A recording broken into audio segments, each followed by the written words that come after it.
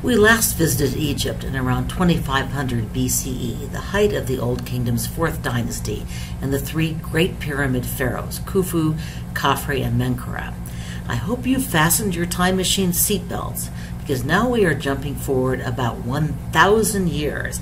I'm skipping over civil war, invasions, an entire set of very successful dynasties, the Middle Kingdom, and still more invasions. Sorry about that. We are landing in the New Kingdom. Make sure your seats are upright and your tray tables are in locked position. So just how new is the New Kingdom anyway? If we look at a series of pharaoh statues moving from Menkaure and Queen, 2490 BCE, to King Tut's inner coffin, 1323 BCE, it doesn't look as if much has changed in Egyptian art or culture over 1,200 years. And there's a lot of truth to that. The pharaoh remains an all-powerful ruler, semi-divine, responsible for maintaining Ma'at and securing the safety and prosperity of the kingdom. But New Kingdom Egypt is at least somewhat new. The map on the left shows Old Kingdom Egypt, really just a narrow strip of land on either side of the Nile. As the map on the right indicates, in the New Kingdom, Egypt became an imperial power. This meant that Egyptian pharaohs had to impose their authority not only on Egyptians, but also on the people they conquered. So this isn't a required work, but note that Ramses II, probably the most powerful New Kingdom pharaoh, built this temple to himself down at the border with Nubia, today's Sudan. Think maybe he was trying to make an impression on some newly conquered people? All four of these statues, by the way, portray Ramses himself. You'll note that Ramses is decked out pretty much like all other pharaohs we've studied, but the choice to glorify himself with a temple rather than a pyramid is typical of the New Kingdom. The New Kingdom also brought some changes in the concept of the pharaoh and his depiction in art. During the Old Kingdom, the pharaoh ruled as the son of the god, the incarnation of Horus, son of Osiris. During the New Kingdom, the pharaoh featured increasingly as the chosen representative of the gods, the intermediary between the Egyptian people and the gods. Much of the art from this period shows the king being embraced or touched by the gods, making offerings, and receiving symbols of divine support. Here you see a bas-relief sculpture from an Egyptian temple. The New Kingdom, Pharaoh Seti is making offerings to Amun.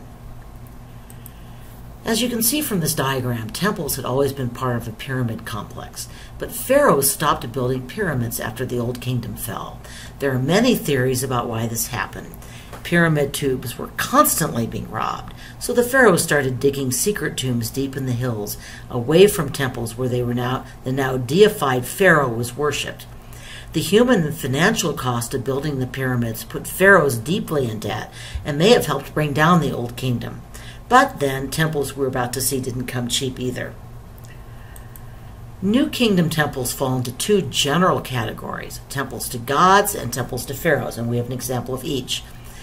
That's a little misleading, however, since temples to pharaohs, like the temple at Abu Simbel that you just saw, always included rooms devoted to the gods, especially the chief god of the New Kingdom, Amun-Re. When the founder of the 18th dynasty expelled the Hyksos invaders, his hometown, Thebes, became the most important city in Egypt. Thebes' patron deity was Amun, whose identity merged with the sun god Re, already worshipped throughout much of Egypt. The pharaohs of the new dynasty attributed their many military victories to Amun, and they lavished much of the loot they captured on temples to this god. The temple at Karnak is the largest of these. Indeed, it is the second largest ancient religious site in the world after Angkor Wat Temple of Cambodia. Stay tuned for Unit 4. Your readings gave you a lot of information about this famous site and introduced some very important vocabulary. Let's quickly review. What is circled in red? That is a pylon gate.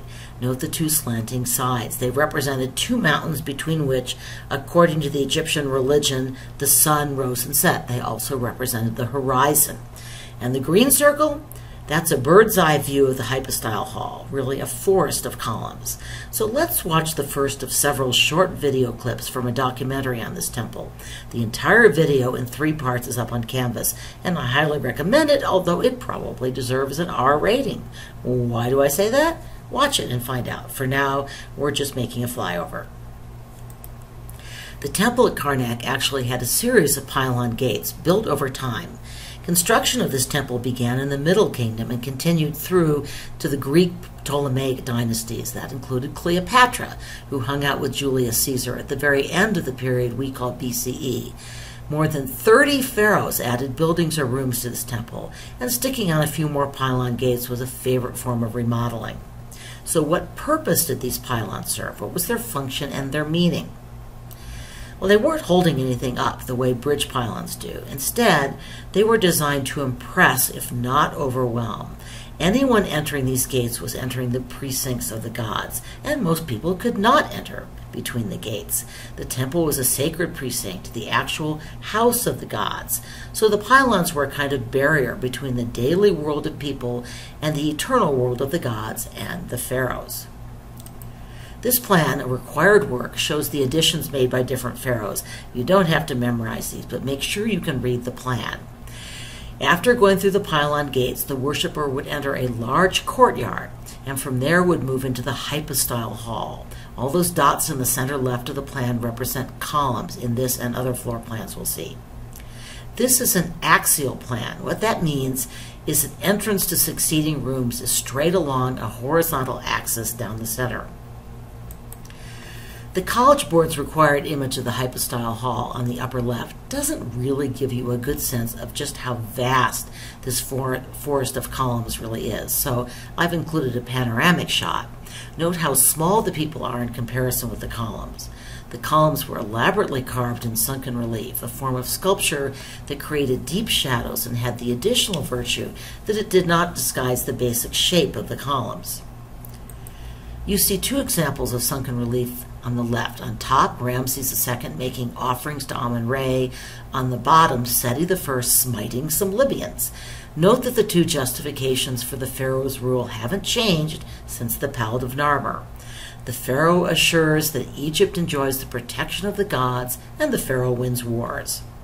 There were many raised relief sculptures at Karnak as well. On the upper right, you see Seti I offering an ointment jar to a god. The images are somewhat misleading, however, as these relief sculptures would have been brightly painted, as the model indicates. The photo on the left also shows the hugely important architectural innovation that first appeared in New Kingdom Egyptian temples: high clerestory windows that let in light. That term shows up on the AP test all the time. Know it. Hypostyle halls were actually intended to represent a marsh back at the beginning of time, that is, a primordial marsh. The columns were meant to resemble papyrus plants. In the dark corners, the columns look like papyrus plants with closed flowers. In the center, where the light shone in, the columns look like papyrus plants blooming in the sun. It's important to understand that ancient Egyptian temples were seen as the place where gods actually resided on earth. In fact, the term Egyptians most commonly used to describe the temple building means mansion or enclosure of a god. So it's no surprise, really, that only the priests and the pharaoh were allowed to enter the hypostyle hall. Remember that exclusivity is one of the characteristics of many sacred spaces. The sanctuary was the most special and important part of the temple. It was a very dark and mysterious place. Only the high priests and the pharaoh could ever enter this sanctuary. In the middle of the sanctuary stood the shrine where the statue of the god or goddess resided. The ancient Egyptians believed that sometimes during rituals the god or goddess would actually enter into the statue. When the pharaoh wasn't available to conduct the daily rituals, which was most of the time, the high priest would ritually clean the god's image, then offer it food and drink. So let's watch another brief video clip about these rituals. On special festival days, the cult statue would be carried from the temple to a boat on the Nile, carried to another ritual site, and then brought back. Let's watch one last video clip about the pharaoh's role in this important ceremony. So now we move on to the second kind of temple, a mortuary temple honoring a pharaoh. And here again is the dynamic duo on site. This was no ordinary pharaoh. Let's turn to a clip from another also very good video and learn a little more about Queen Hatshepsut. The statue on the left is one of your required images. I added the Sphinx because I think it's cool. Both are in the Metropolitan Museum of Art in New York, and both were painstakingly restored from fragments. Let's watch the video and find out why they were in fragments. I'm not going to say a lot more about the temple. You just saw it on the video, but here are a few vocabulary words you might need to know. I haven't seen these terms on an AP exam yet, but you never know. This plan is not a required image. In fact, the plan of the temple is not a required image, but I included the labeled plan in your workbook. Note that the temple includes shrines to gods other than the pharaoh. Also notice the two long causeways leading up to the chamfered pillars, past the colonnades, and beyond them to the hypostyle hall. I mentioned that the Met reconstructed these statues from fragments. Hatshepsut's stepson, Thutmose III, had all of the statues of the female pharaoh destroyed. Why was that such a violent and shocking act? Let's watch one last video clip. Remember that the pharaoh's Ka actually lived in these statues. Destroy the statues, destroy the Ka, and Hatshepsut's chance at an afterlife. And alas, that is all the time we have for this fascinating pharaoh. The next pharaoh will be even stranger. Stay tuned.